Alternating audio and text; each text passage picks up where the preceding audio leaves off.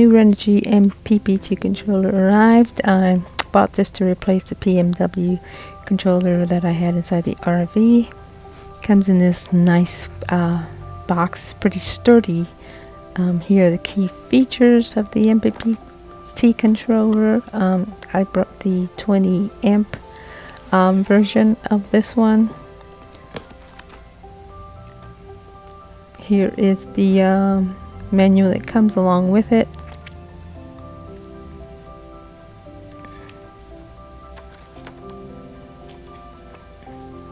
Just going to browse through these sheets here, so you can just take a look at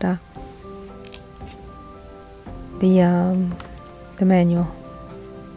Shows you how to install it, how to place it, position it, and let me just show you here how big it is. It's pretty big. It's bigger than I actually thought. And it takes a maximum gauge wire of 8 WGs.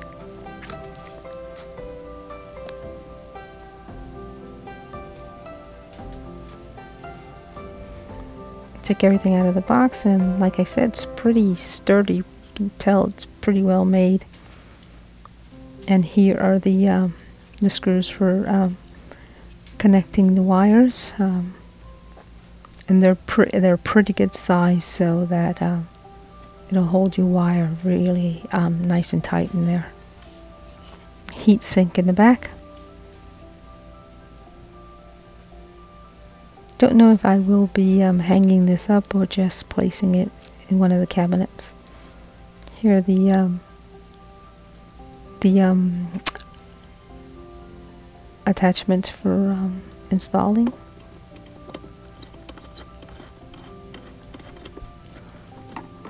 Go ahead and take out this PWM controller. I know it's upside down, but that was the best situation with the cables coming out.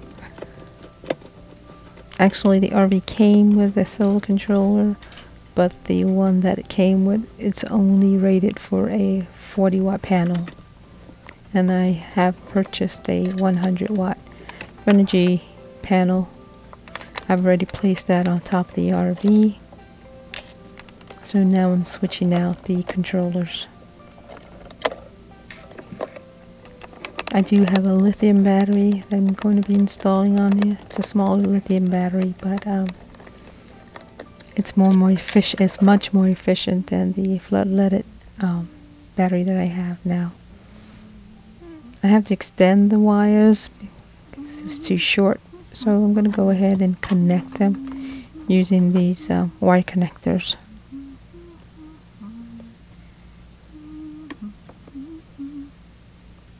Making sure they fit. Gonna crimp them off. Make a nice clean cut. Put inside the connector.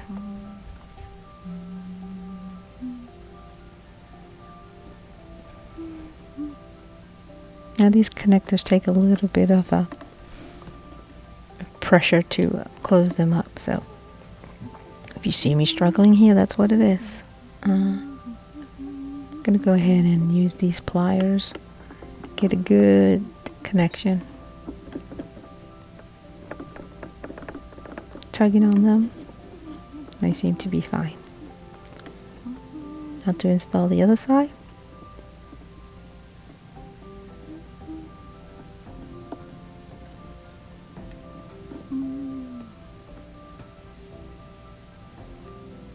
Don't think these will be a permanent installation. I'll probably go ahead and change out the wires. So there'll be one nice free-flowing wire to the battery without any connectors. But I want to go ahead and connect this MPPT to the solar panel so I can take a look at, see how it works.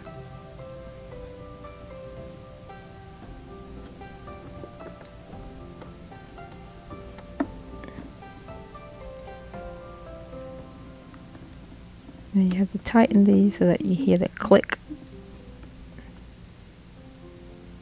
There you go.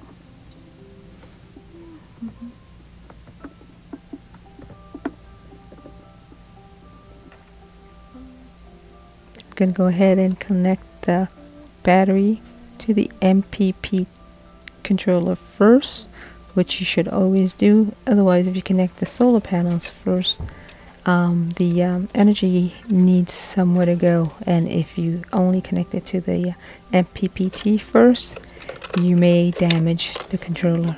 So always connect your battery terminals first before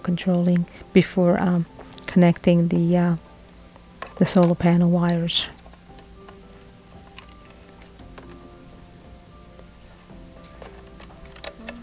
Now I'm just a beginner DIYer. Most of what I know and I've learned from watching other videos and doing some research on the internet.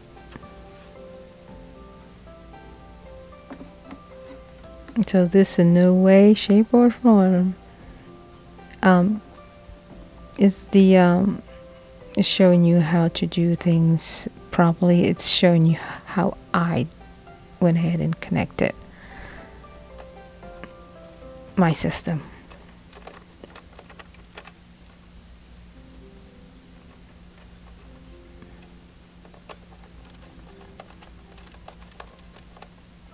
And if I can do this, most of you can do it yourselves as well. Pretty straightforward installation.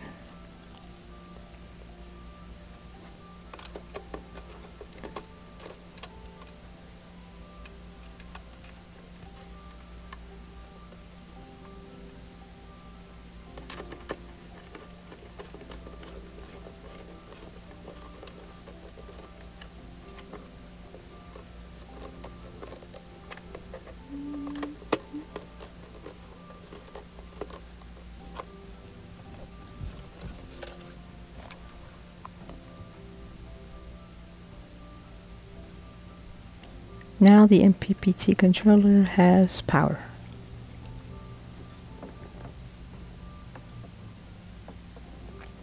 Next, I will take the negative and the positive wires from the solar panel and install them into the MPPT controller.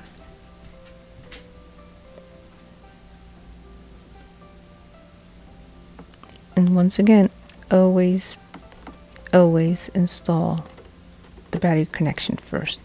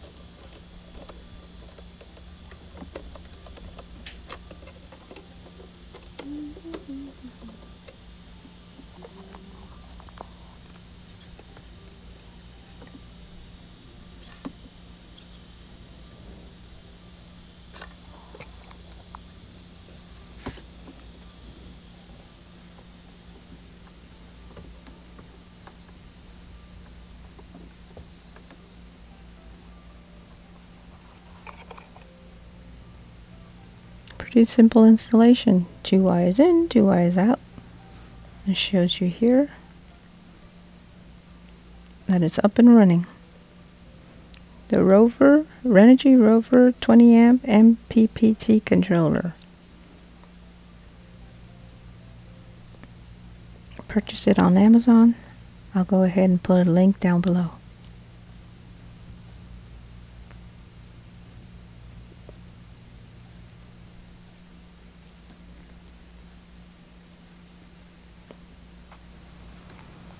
Here's the 100-watt solar panel that I installed last weekend.